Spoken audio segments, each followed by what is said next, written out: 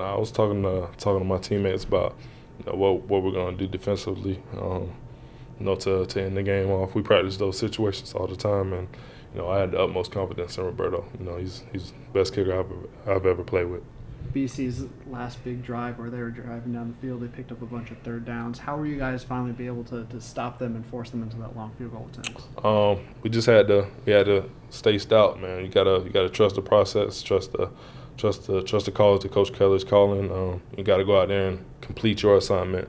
I think when everybody completed their own individual assignment, that's when we finally stopped them. And when that field goal went wide, how much relief did you guys feel? And did you have a feeling the offense was going to bring it down the field?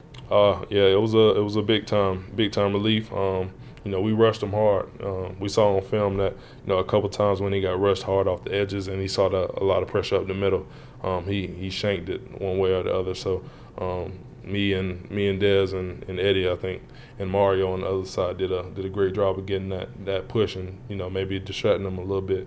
But once he missed it, and we knew that Jameis had it in his hands. I wouldn't want to put it in anybody else's hands except him.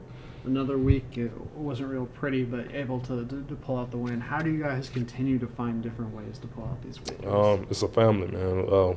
Everybody trusts everybody. I know Jameis trusts me, and I definitely trust him, and I trust guys like Rashad and Bobby Hart and Cam, Josue, Trey, Bobo. I trust all those guys, man. When they go out there, every time they go out there, I think they're going hit it big, score a touchdown.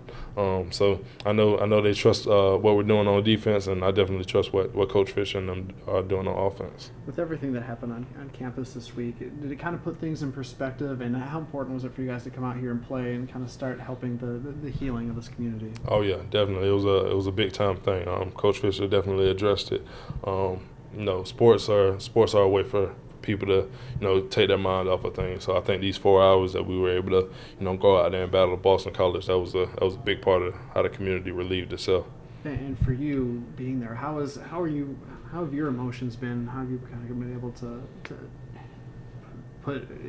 kind of talk about in your mind what's been going on and how you've been able to handle things? Yeah, I had a lot of people to talk to about it. I was able to get it off my chest early and often. Let somebody know how I really felt about it.